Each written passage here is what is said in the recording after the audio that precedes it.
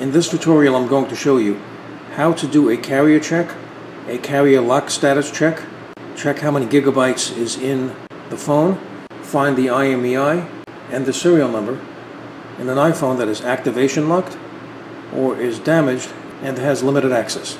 Okay. So this particular phone has an activation lock, so the access is limited. So I'm going to show you how to get the IMEI number and serial number. So what you do is press the power button. Now press the power button again.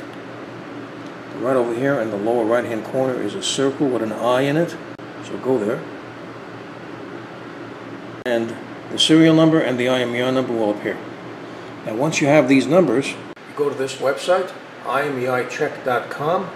I'll put a link in the description below the video. You type in the IMEI number and the serial number and you'll be able to retrieve the information. Okay, so let's enter the information. Let's enter the IMEI. I'm going to enter the serial number. I'll go to check.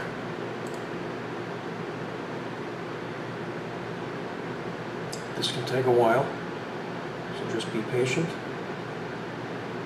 And there you go. There's the information. It tells you the model of the phone. In this case it's a 6S Plus, 64 gigabyte, space gray. You can see the carrier is AT&T, the country, and you can see the status is locked. So I hope you found this video useful. If you have, please show your support for this channel by subscribing. Feel free to leave comments. Please like up this video, and thank you for tuning in.